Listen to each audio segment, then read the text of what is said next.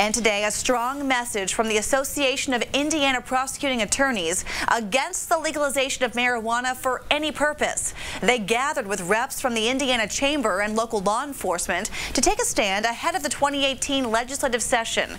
There are several bills proposed that could lead to legalization in our state. This group cites the marijuana industry targeting children with THC-laced ice cream and gummies.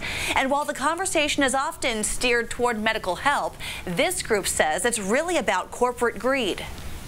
Let's just be real. Legalization of marijuana is not about taking care of our kids. It's about a profit-hungry industry of men in suits, not Woodstock hippies with joints. We're talking about men in suits trying to drive a profit and revenue.